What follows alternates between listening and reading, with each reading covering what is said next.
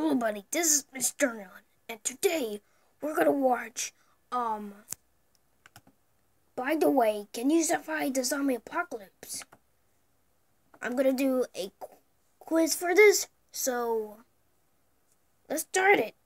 For the remainder of this video, when I say zombies, I mean the fast kind, not the slow Walking Dead style, alright? Okay? Are we cool? If even a single one of you comment about how there are different types of zombies, I swear, they're sticking to the fast Zombieland type of zombies. So, today we're going to be playing Can You Survive the Zombie Apocalypse? Alright, I personally love the idea of zombies. Something about surviving a horde of human flesh-eating undead people roaming around the town excites me. Okay, that's a little weird in your pants, Daniel. Okay, obviously there are personal traits that play a role into when you're trying to survive the zombie apocalypse, like how fit you are, or like do you feel anything when you kill someone that looks like a human being, or are you smart enough to pick out the right type of people, or how prepared you are, and etc. etc. Well, maybe I'm prepared. Assessing the situation quickly is a crucial survival skill. So, today I'm going to be giving you guys scenarios to pick from, and each scenario will lead you to the next stage until you either escape or die in the process.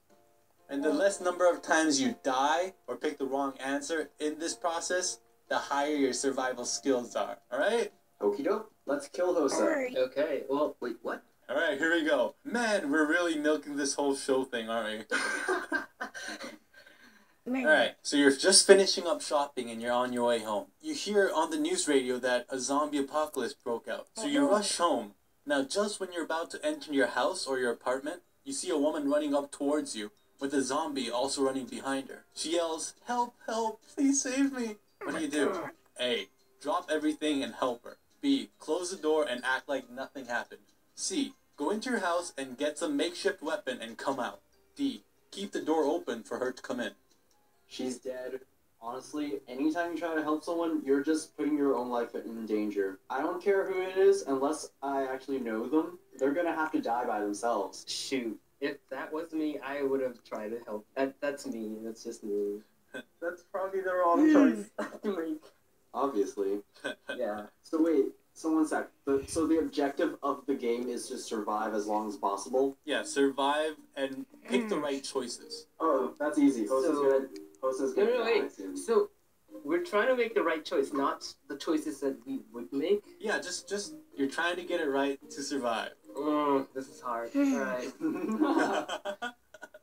Well, what did you guys pick? A, B, C, or D? Honestly? Oh, but, I could pick, I'm gonna pick, I guess I will pick D, because that's my only option. I can actually help people. Close the door, act like nothing happened.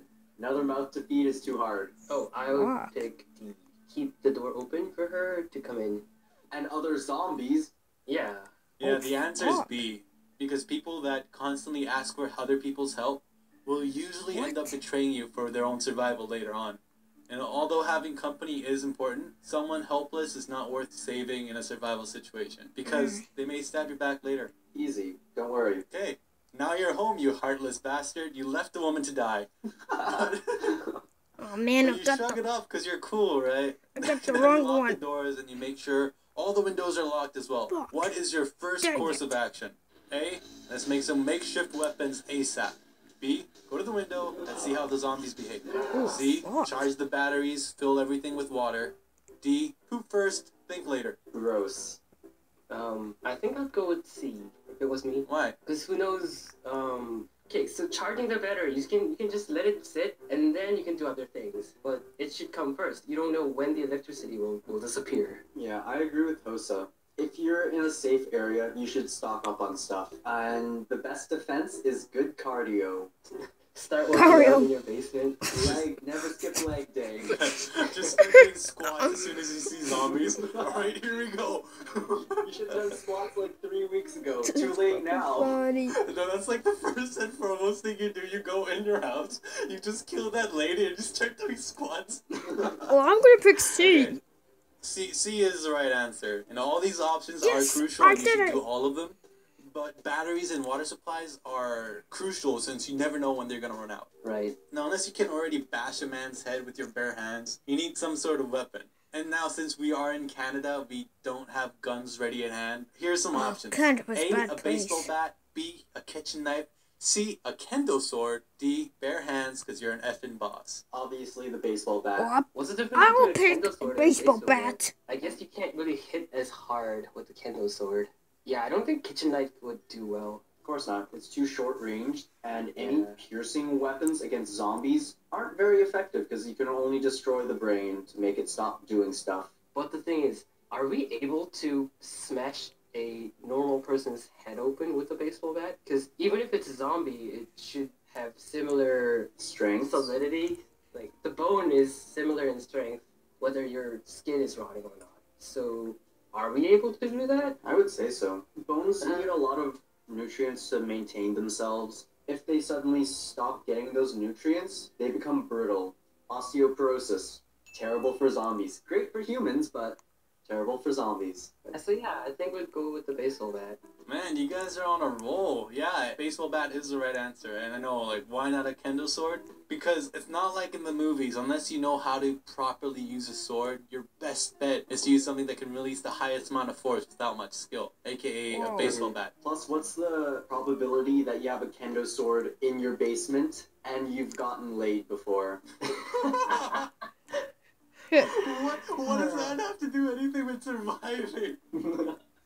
Doesn't matter, had sex. Well, let me ask you something, guys. If you was a zombie apocalypse, do not use bare hands because zombies can actually bite you with your fist. So I picked your A because I'm actually good at like fighting with my own fists. Sometimes my legs. But zombies can actually bite you if you try to punch.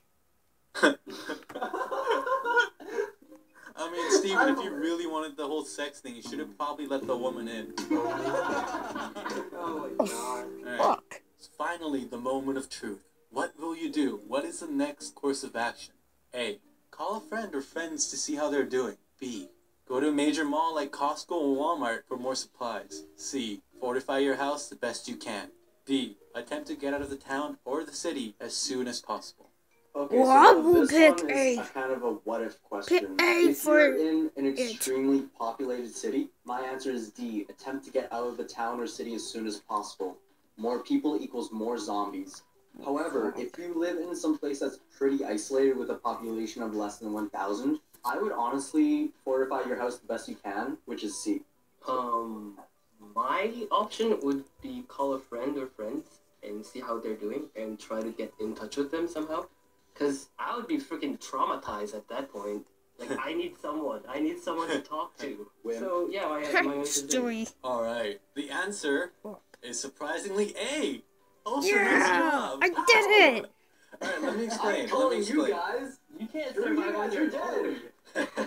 So, according to the Book of Zombie Survival Guide, all of these options, B, C, and D, are valid. Depending on the situation or the surrounding, you may pick any of these options or even other options, right? However, every single one of these things are very difficult to do alone. With the right type of people, you can avoid certain outcomes. But Daniel, didn't you let the girl die? Well, yeah, but then the helpless girl, the girl was helpless. And so I'm sure at least one of your friends are athletic or have a nice vehicle. And so you need friends to make sure you don't freaking die to do any of these types of things.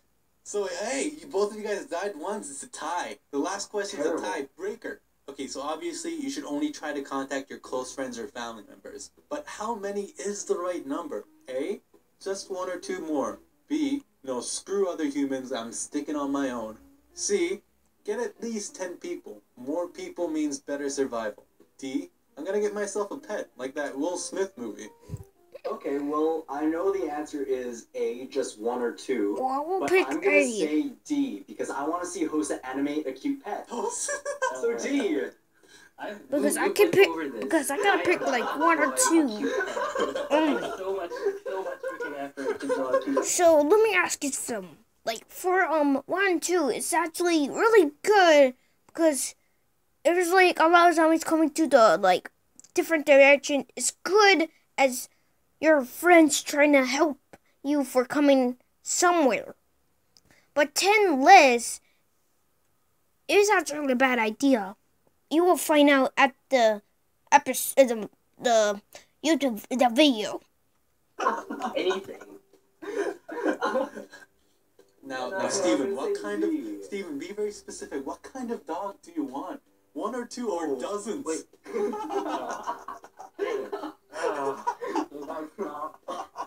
Okay, alright. I'm sorry. I'm sorry. Well, I personally get a dog because dogs, they're kind of reliant on humans now, and they kind of have a mutual symbiosis. What about you, Hosa?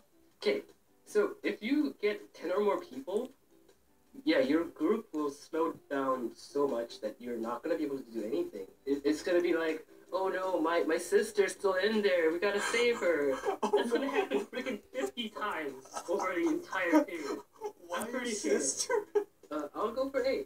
Steven, you died again. The answer's A. Hey, I Why did was it. getting a pet a bad idea? Okay, so if you have a pet, eat it.